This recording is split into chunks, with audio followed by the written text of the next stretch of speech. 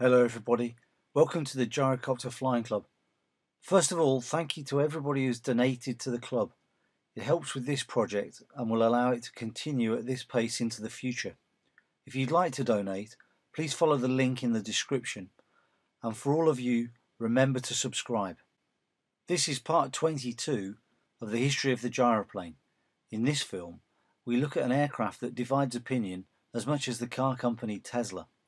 It's either the greatest thing ever to happen, or it's nonsense and the company will soon be bankrupt. Until now, there seems to be no middle ground. It is, of course, the personal air-land vehicle, or as you might know it, the PAL-V. PAL-V is a Dutch company that is and has been developing the flying car. It's a two-seat, in side-by-side configuration, and is an aircraft that can travel on public roads. As a car, it's based on the old Carver 1 three-wheeler, and PAL-V retains that three-wheeled format. As an aircraft, it converts to fly as a gyroplane. Power is provided by two Rotax 912 engines, giving 200 horsepower, whilst as a car, we use just a single 912 motor, giving just 100 horsepower for the highway. Empty, the aircraft is 664 kilos, with maximum takeoff weight at 910, giving 246 kilos of load, which needs to include fuel for two 912 engines, which in my experience burn broadly 15 litres each per hour, or around 22 kilos an hour in total.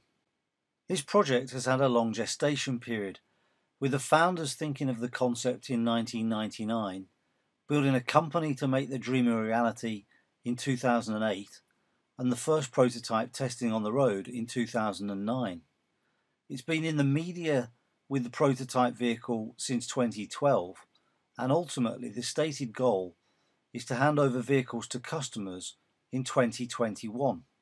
The keen-eyed amongst you will notice that the pilot is flying the prototype without hands on what looks like a steering wheel, and that's because there's two sets of controls. One to control the aircraft as an aircraft, the other to control the vehicle as a car.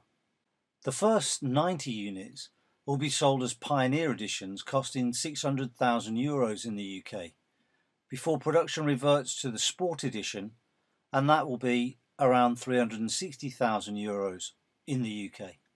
So where do we start? Is it a halo product? Is it a realistic proposition for a wider market? Is it a technology demonstrator? Here's my take. I actually think it's none of those things. But let me start by qualifying that last statement. There are a team of very knowledgeable and technically competent people at PAL-V, and the Dutch government have invested heavily in the programme.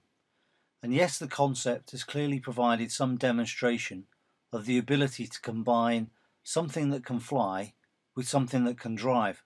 So in that sense, it is a technology demonstrator. But is it a relevant technology demonstrator?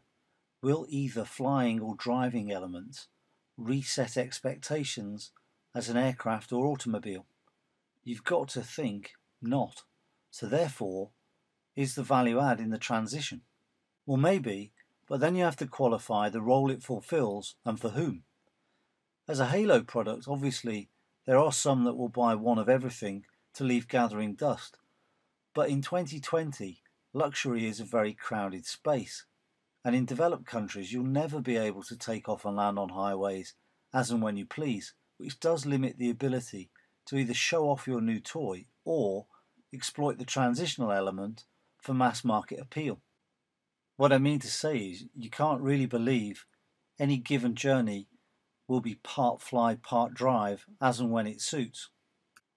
So you have this wonderful car that can transition to an aircraft, but you're still tied to the usual aviation infrastructure and aviation process. And that tends to be a pain for the guy just wanting to play once in a while, because the pilot process is a long and necessarily committed one. And even there's challenges. Now, I know there's going to be an EASA gyroplane license because currently in the EU there is only national licenses, but this aircraft is effectively a twin-engine aircraft, and the maximum takeoff weight is way beyond what is allowable in all EU countries for gyroplanes so far. So how some of these issues get squared away without leaving unintended consequences will be very interesting. I suspect the hope is to extract value from the project by trying to create some unique IP that is actually certified and compliant, which is then sold to a third party who wants to shortcut development time for a similar product.